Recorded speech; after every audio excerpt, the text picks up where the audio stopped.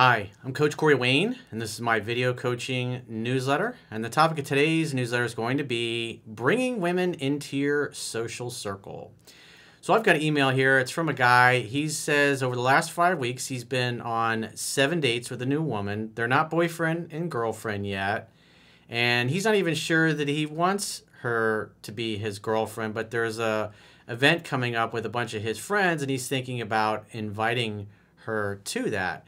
But he asks if he should because, as I discussed in 3% Man, until a woman is emotionally bonded to you, until she is in love with you and in an exclusive monogamous relationship, it's best to not go out on group dates that involve either your friends and family or her friends and family. And the reason being is that you want to establish a trust and a bond and a relationship between you and her.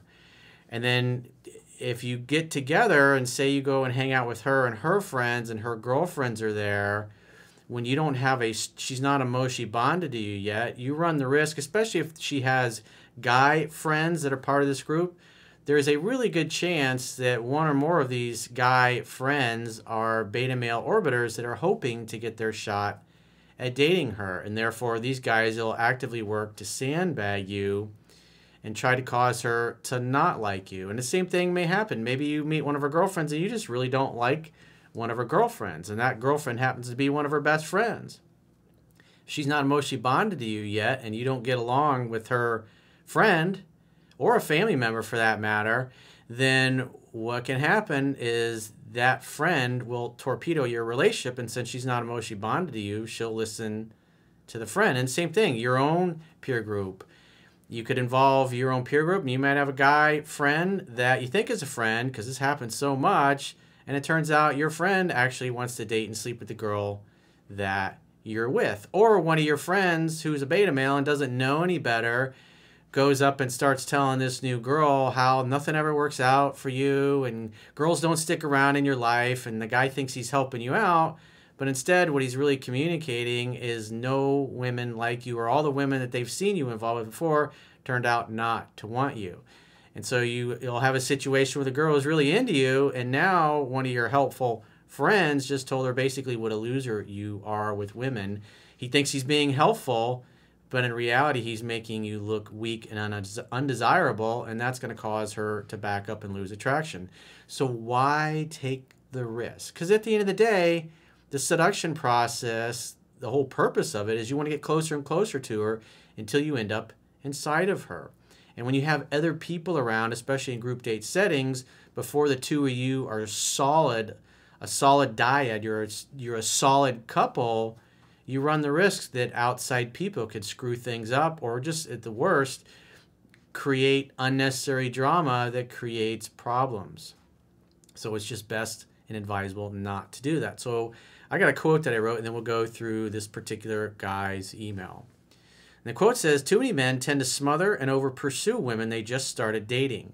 They immediately start treating them like girlfriends before the women are emotionally involved and invested because they want to be in a relationship before the women are ready.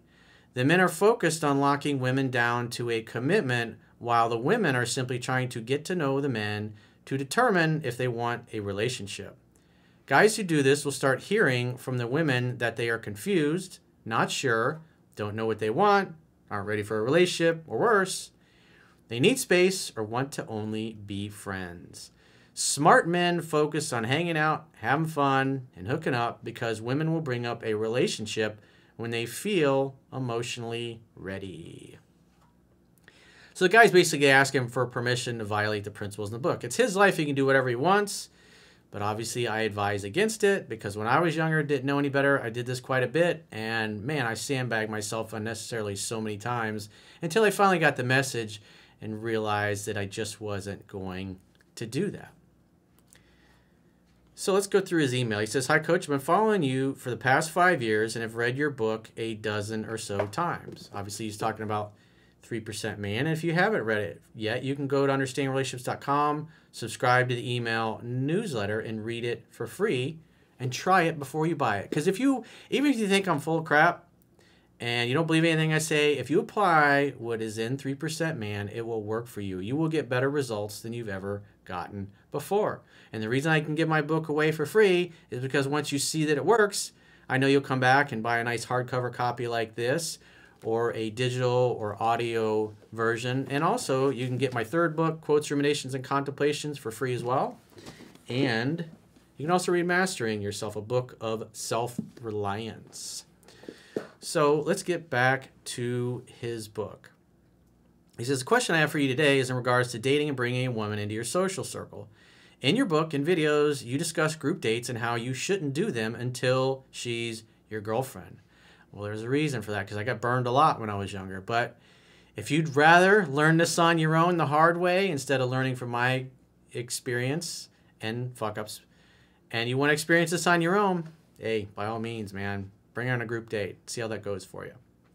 I've done countless videos over the years for guys that did exactly what you're contemplating doing, and it blew up in their face.